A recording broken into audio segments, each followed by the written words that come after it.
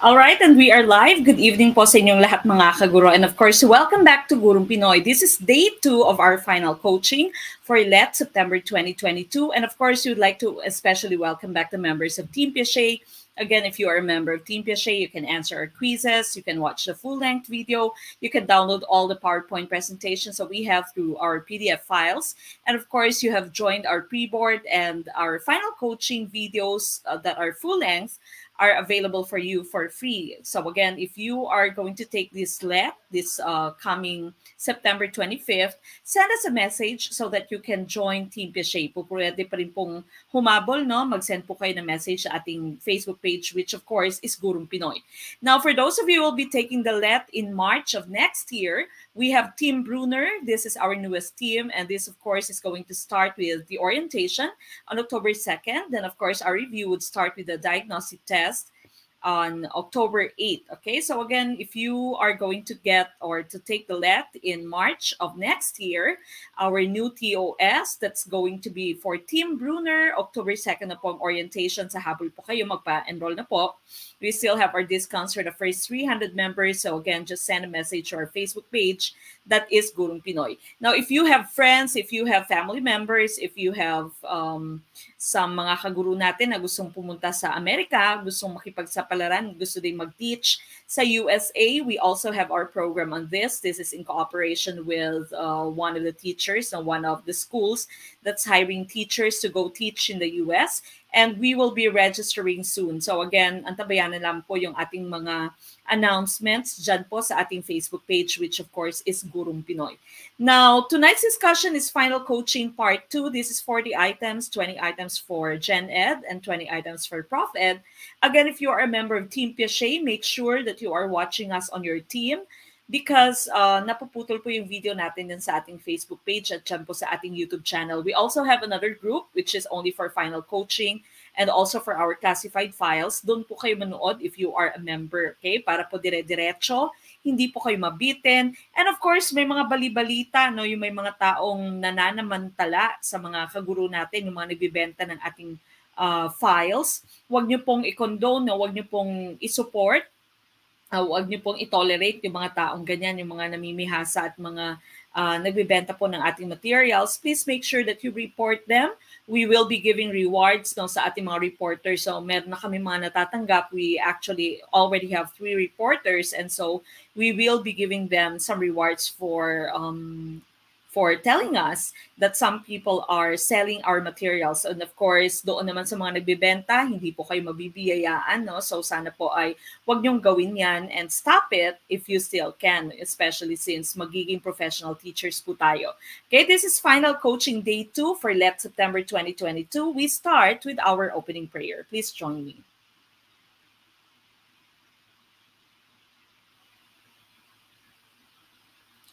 Dear Lord, I come to you to ask for your guidance and direction in this study session.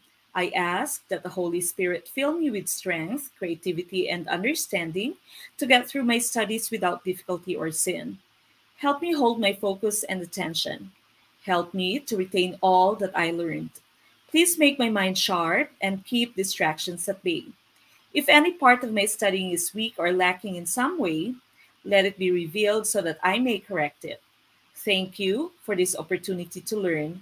Amen.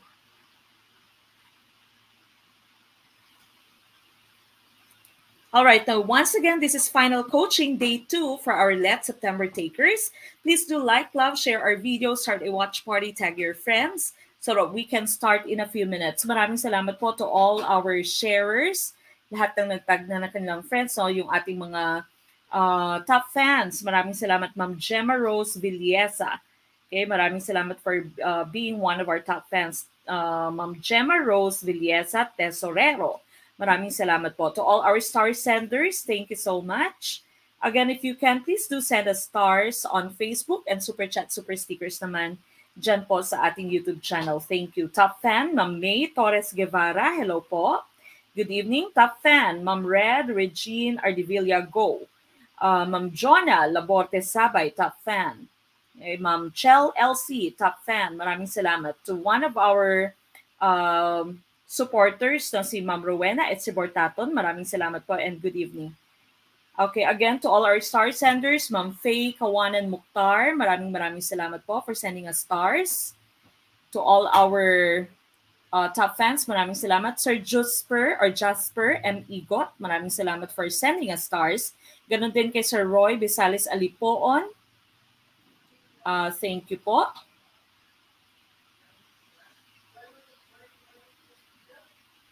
Okay, all our top fans and star senders, Ma'am Kelsey, thank you so much. Okay, now how can you become a top fan? Just be engaged, no? Palagi po kayo mag-comment sa ating mga question of the day, sa ating, of course, sa ating live streams. If you are always leaving your comment, then you can become one of our top fans.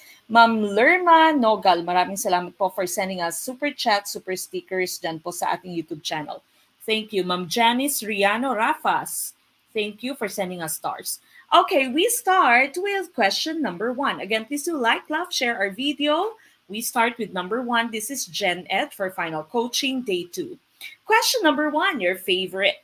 Okay, Carlo had an average of 70% in his first 2 tests and an average of 80% in his next 3 tests. The average for his 5 tests is blank. Letter A, 80, letter B, 76, letter C, 75, or letter D, 78. What's your choice for question number 1? Pambungad, no, nakakagana, math ka agad. Okay, yung inyong paborito. Okay, Ma'am Cheryl Ann Martinez Antonio, maraming salamat po. Sir John Mark and Cabo, maraming salamat. Ma'am Alibay Chichay Pangawilan, maraming salamat po for sending us stars. Ganon din kay Sir Jimmy Ordonio. Maraming salamat po. Good evening. Joining from Rayong, Thailand. Amethyst Antonio Ganner, Sawadika. Maraming salamat for tuning in. Of course, please do stay safe, no? Stay safe po mga kaguro. Medyo pumasok na yata, napapasok na yata si Typhoon Henry. Ramdam na natin, no? Masyadong humid. At may ulan na at may hangin na. So please do stay safe at sana wala pong aberya sa inyong signals ngayon gabi. Okay, letter B. I see a lot of letter B sa ating comment box. Kahit sa Team YouTube, letter B din, nakikita natin. Thank you kay Ma'am Joanna Sible. Maraming salamat po for sending us a super sticker dito sa ating YouTube channel. Okay, letter B, karamihang choice. Let's try to find out if your answer is correct. Again, you all know that when you are trying to solve for the average, you get the sum of all the numbers, then you divide that by the number of items that you have. No? So sum over n. In this case right here, you are given the average. Okay, so naibigay sa atin yung average. And so what we do is we try to find the sum. Then of course, we divide that by the n units. Okay, so the sum here would be equal to average times the n units, okay, the number of items or the number of tests that Carlo has. Okay, so for the first summary, or not the first summary, the first sum, we have sum 1 equals the average of 70% times 2. Bakit times 2? Because this is for the 2 tests. Okay, and so the sum here would be 140. Okay, that's 140. Now, for the second sum, you have 80. That's average of 80% times the 3 tests. Okay, and this would give you 240. Now, we are going to add up sum 1 and sum 2. That's to get your final average. You have 140 plus 240, and we divide this by 5. Saan po natin kinuha yung 5? Because we now have a total of 5 tests. Okay, so 5 tests na po. You have 2 tests sa summary, sa sum 1, and you have 3 tests sa sum 2, no? So not summary again. Okay, so that's 140 plus 240 divided by 5. And so that would give us 380 divided by 5. Your final average is 76. That would be choice B. So tumpak. Ang choice B, congratulations. Magdiwang yung mga nakakuha ng tumpak na choice. Sa mga ligwak naman, alam nyo na, move on ka agad. Parang pag-ibig lang. No? Wag nang ngumoy-ngoy. Wag nang maglupasay. Move on ka agad. Marami pa pong pagkakataon. Okay, we go to number 2. So again, for number 1, that's letter B. Number 2. Ipapasa ng mga mag-aaral ang mga sagot sa takdang aralin sa darating na linggo ay nasa panahonang patlang. Letter A, pangnagdaan. Letter B, perpektibo. Letter C, panghinaharap. Or letter D, pangkasalukuyan. What's your choice for number 2? This is Filipino. Karamihang items nyo no, sa LET, Gen Ed, yung iba sa inyo nahihirapan sa Gen Ed, yung iba naman ay hirap sa Prof Ed. Okay? Pero yung Gen Ed kasi sobrang mahirap din yung Gen Ed kasi you don't know where the questions are gonna come from, no? So iba-iba kasi yung panggagalingan ng questions kapag ka ito ay Gen Ed. Kapag ka Prof Ed naman, once you already have the skill of analyzing the questions, mas nagiging madali na yung Prof Ed, no? So iba sa inyo, minsan nagko-comment na mas madali na yung Prof Ed kaysa sa Gen Ed. Yung Gen Ed kasi samut-sari talaga yung questions. Okay, so for this question here, this is Filipino. Isa din sa mga challenging na parts ng Gen Ed test ninyo. Okay, maliban sa math, no, challenging din yung Filipino. Mahirap din yung Filipino. Hindi lang nakaka-nosebleed, hindi lamang English, pati Filipino nakaka-nosebleed. Okay, so dito I can see a lot of letters C's. Tumpak kaya ang letter C. Okay, so ang ating pangungusap ay ganito, ipapasa ng mga mag-aaral, that means future, di ba?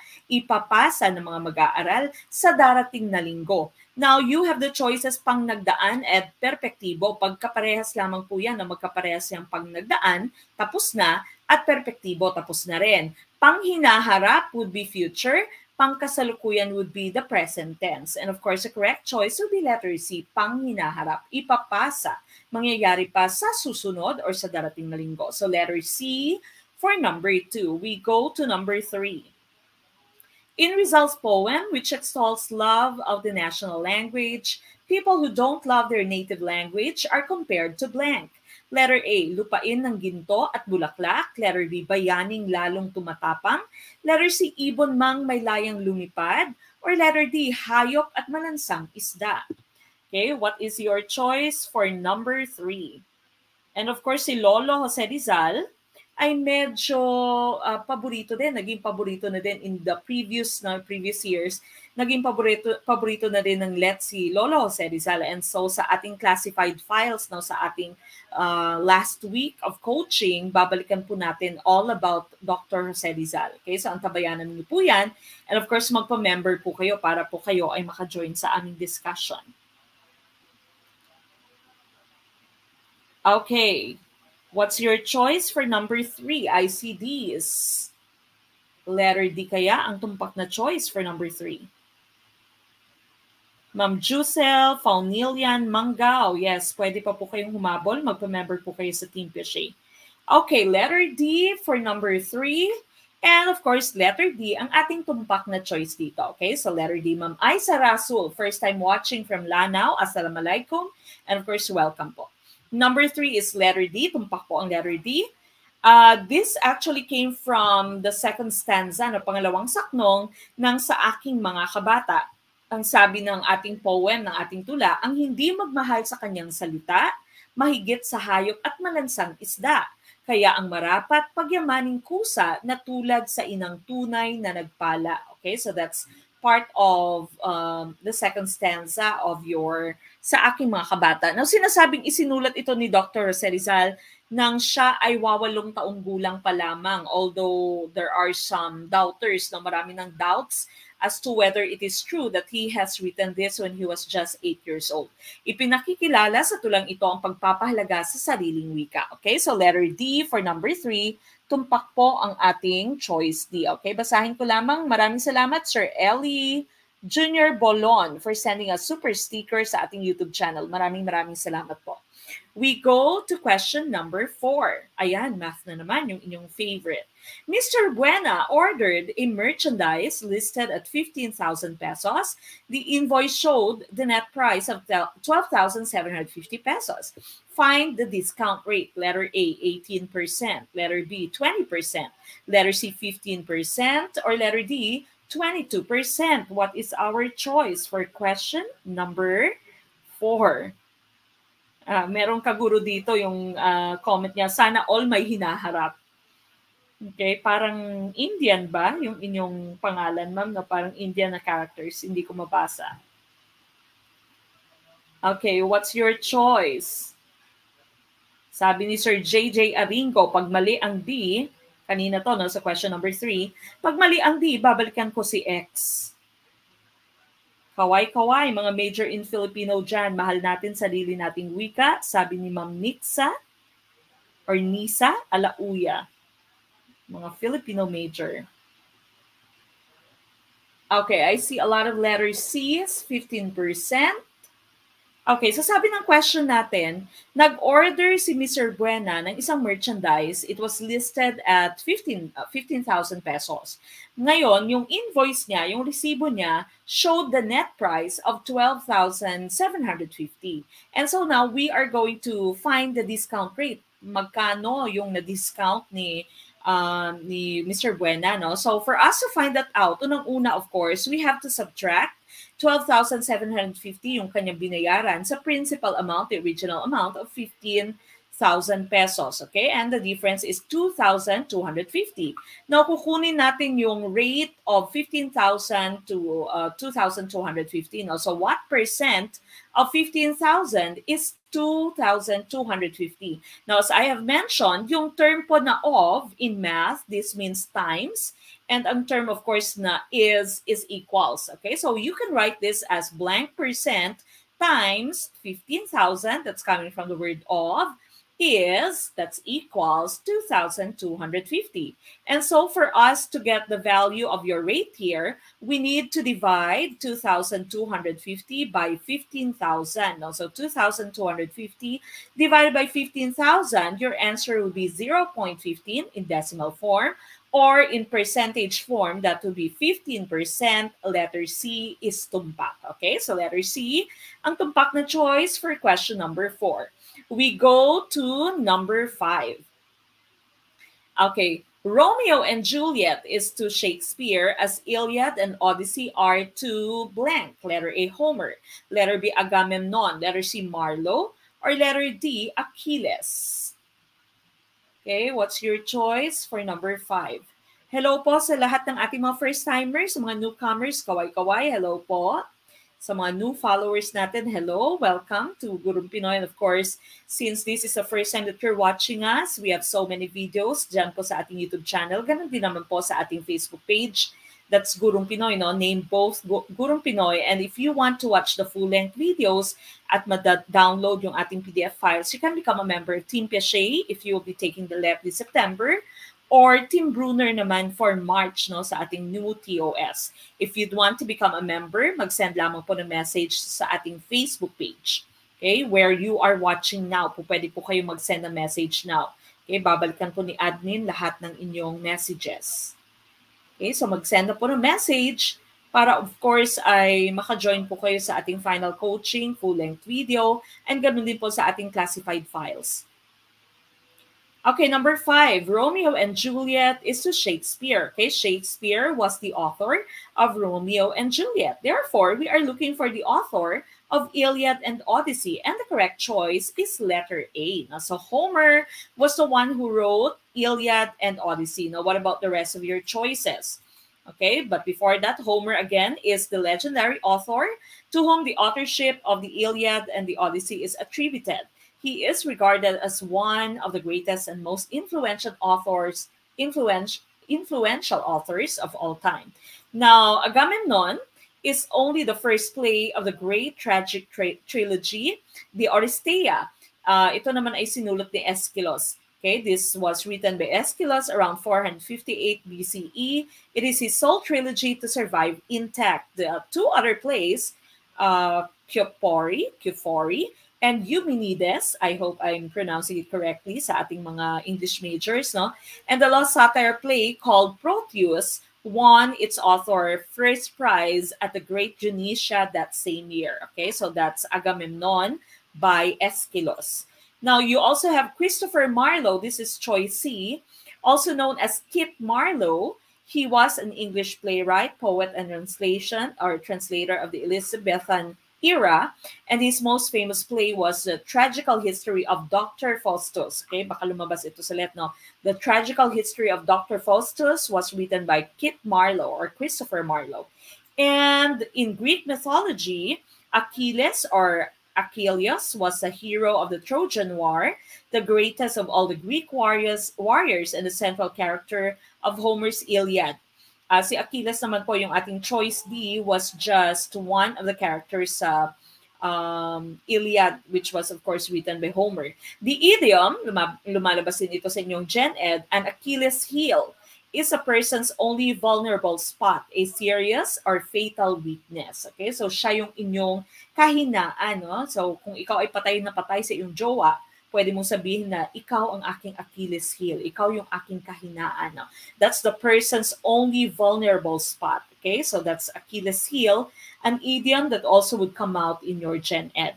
But we were looking, of course, for Homer for for question number 4. Okay, so again, for that question, number 5, I mean, Homer is the correct choice. We move on with question number 6. The union of an ovum and a sperm inside a test tube is called blank fertilization. Letter A, in vivo. Letter B, asexual. Letter C, in vitro. Or letter D, sexual. What's your choice from or for number 6? Ma'am Justin Rochelle. Ito na makita yung pangalan ni Ma'am. Ma'am Justin. Balikan ko yung pangalan ni Ma'am. Ma'am Justin Rochelle Bye-Bye Casimina. Maraming salamat po for sending us stars.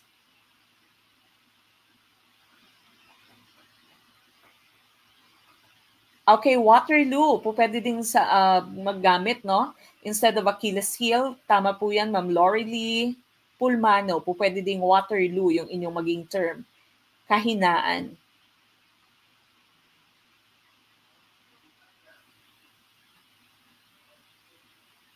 Maraming salamat, Ma'am Akisha Faith Desina.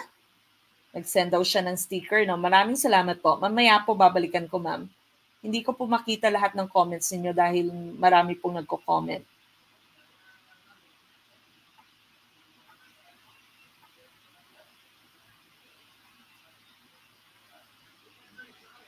Okay, I see letter C's for question number 6. This, of course, is science. Okay, number 6, the union of an ovum and a sperm inside a test tube is called blank fertilization. Now, your ovum is another term for your egg cell. We all know, no, egg cell sa ating mga babae at sperm cells naman sa ating mga lalaki. Okay, so ovum and sperm cell, when they are united, when there's union between them inside a test tube, what would be the term used? Okay, so what type of fertilization would that be? Is it letter A, in vivo, letter B, asexual, letter C, in vitro, or letter D, sexual? Okay, now the correct choice, of course, is letter C, in vitro fertilization. Okay, so letter C po ang tumpak na choice dito.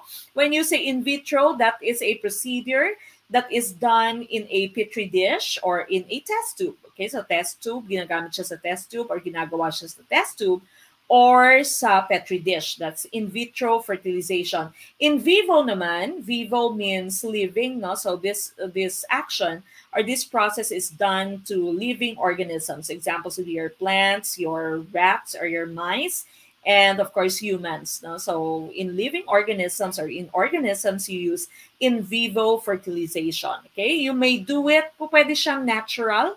Kunwari sa mag-asawa, no, when the sperm cell and the egg cell of the married couple would undergo fertilization, you can call that in vivo. Okay, or pwede din naman siyang sa lab. For example, mice mo, no, yung mga lab animals mo, yung subjects mo sa lab, pwede din silang gamitin kahit sa plants mo in the labs, pwede din. Okay, so in vitro, yung ating tumpak na choice. Now, yung asexual mo, when you say asexual reproduction, asexual po yung ibig sabihin nito without the sex cells. Okay, so this is a type of reproduction without the presence of your sex cells, without the involvement of your sex cells.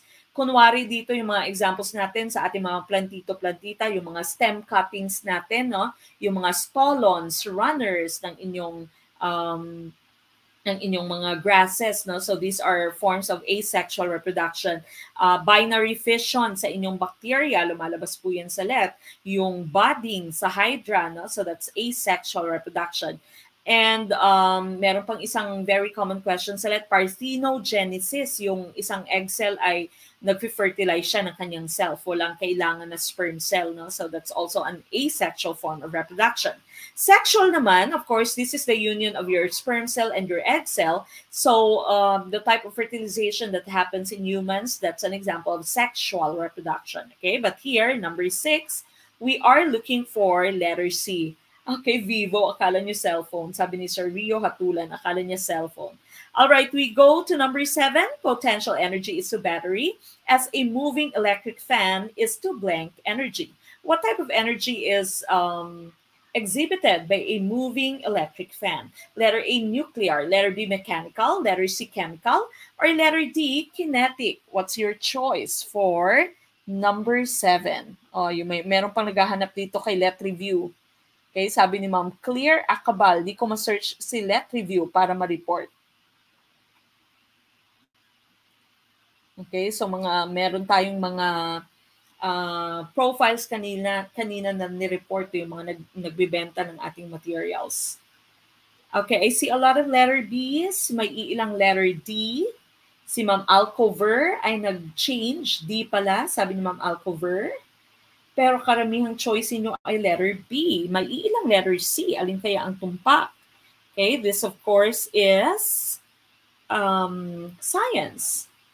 Okay, this is an item in science. Again, if you can, please become a member of Team Cachet para maalagaan po kayo mabuti. And of course, you can send us stars, you can send us super chat, super stickers naman if you want to show your support to Gurong Pinoy. Maraming salamat po. Ayan, sabi ni Sir Joe Ranger, no, yung naghahanap ng mga pangalan ng aso ni Rizal at ng kabayo ni Rizal.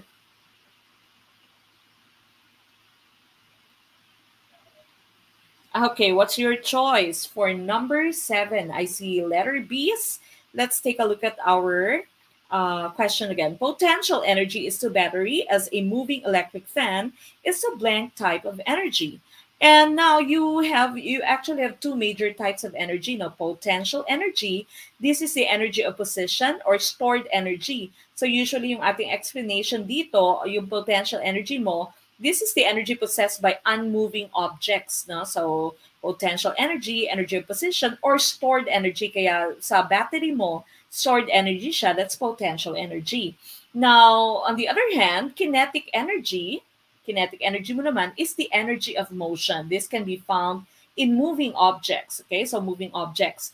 And so here, pwede mong isipin na kinetic energy yung inyong choice, no? Pero moving electric fan kasi, it is a machine and we have to be specific. The correct choice here would be mechanical energy, which is also an example of your kinetic energy. So mechanical energy ang ating tumpak na choice.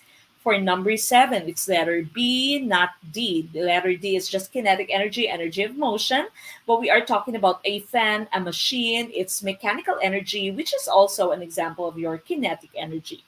Okay, your nuclear energy here is another example. Nuclear and chemical energy are examples of your potential energy. Okay, so letter B ang ating tumpak na choice for number 7.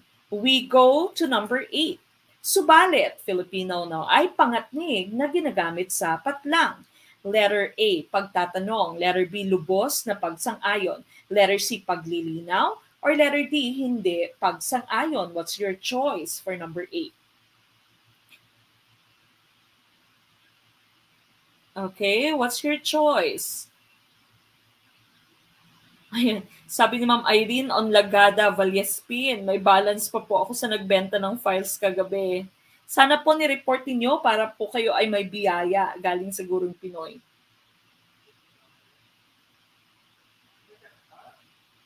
Ma'am Joanne Garcia, loading na ba?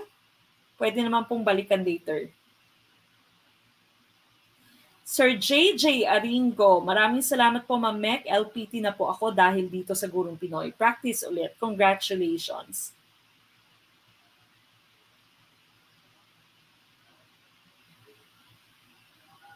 Maraming salamat, Sir CB John Paul Arellano III.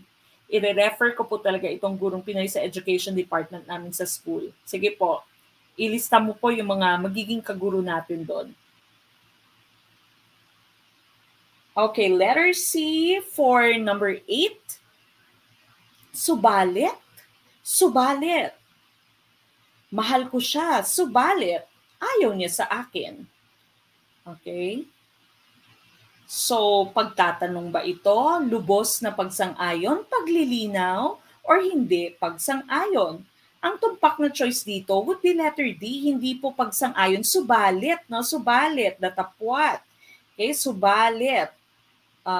Hindi po siya pagsang-ayon, hindi po paglilinaw. Paglilinaw, you are giving more details, no? Pero yung subalit, hindi po siya nagsasang-ayon, okay? So, po pwede mong sabihin na gustong-gusto ko siya, subalit ayaw niya sa akin, okay? Subalit ayaw niya sa akin, hindi paglilinaw ang ating tumpak na choice. Letter D for number 8. Medyo maraming naligwak no, sa number 8 natin. Hindi po paglilinaw, but hindi pagsang-ayon yung ating tumpak na choice. We go to number 9.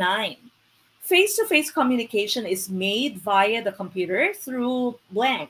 Letter A, Skype. Letter B, email. Letter C, Google. Or letter D, Twitter. What's your choice for number 9? Number 9, ano po ang ating tumpak na choice?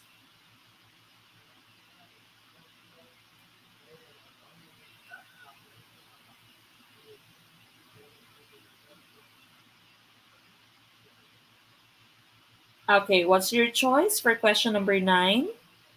Again, huwag pong kalimutang i-like at i-share yung ating video. No? However, tama po yan, Sir Seth de la Fuente. No? Subalit is however in English. Okay, so hindi pagsang-ayon. Alright, what's your choice for number 9? Number 9, I see a lot of letter A's. Okay, letter A for number 9.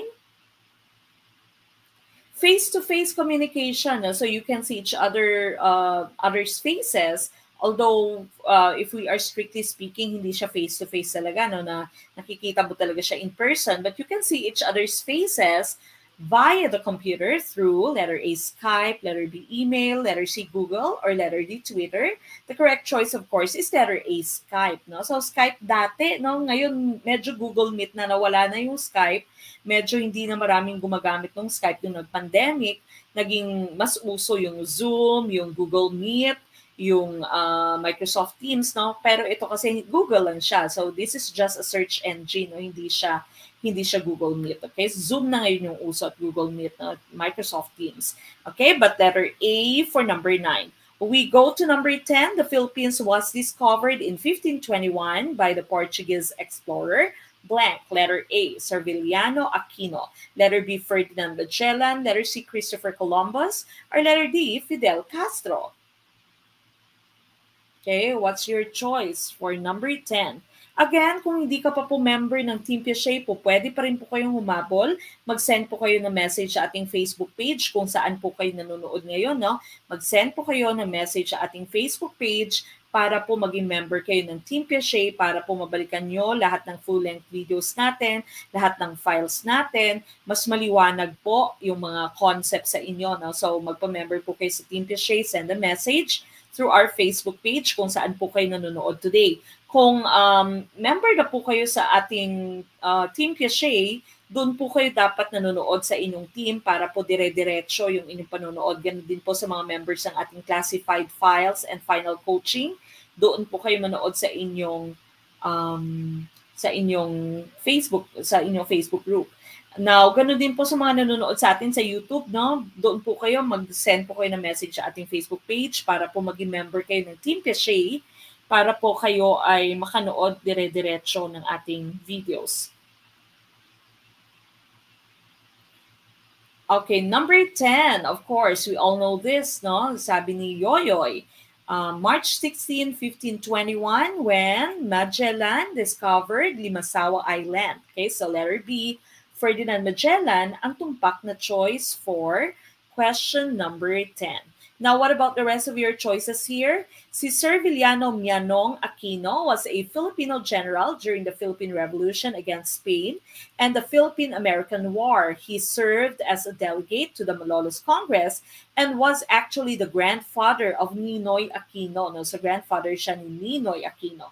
Christopher Columbus was an Italian explorer and navigator who completed 4 Spanish-based voyages across the Atlantic Ocean, sponsored by the Catholic monarchs of Spain, opening the way for the widespread European exploration and colonization of the Americas. Ito naman yung tinatawag na discoverer ng Amerika, na si Christopher Columbus. Although some people in the US, they don't want to celebrate Columbus Day because, of course, the Christopher Columbus and his men also oppressed the Native Americans during that time. Ganon din naman sa atin yung nangyayari. Na-oppress din yung mga Filipinos before sa kamay ng mga Espanyol. No? Although Ferdinand Magellan was Portuguese and Christopher Columbus was Italian, they were serving Spain during that time. Okay? And Fidel Castro, on the other hand, was a political leader of Cuba who transformed his country into the first communist state in the Western Hemisphere. Naging first communist yung Cuba because of Fidel Castro. Castro became a symbol of communist revolution in Latin America. Okay, but the correct choice, of course, is letter B, Ferdinand Magellan, for number 10. We move on with question number 11. The least common multiple of 527 is blank. Letter A, 140. Letter B, 35. Letter C, 15. Or letter D, 70. What's your choice for this math item? No, least common multiple. Now, remember yung atin pong hint, no? Huwag pong unahin yung choice A. Hanapin po muna yung least number. Okay? Yung pinakamababang number muna yung inyong unahin kapag kayo'y naghahanap ng ating LCM. Okay, para po tumpak ang inyong maging choice. Okay, what's your choice? Number 11,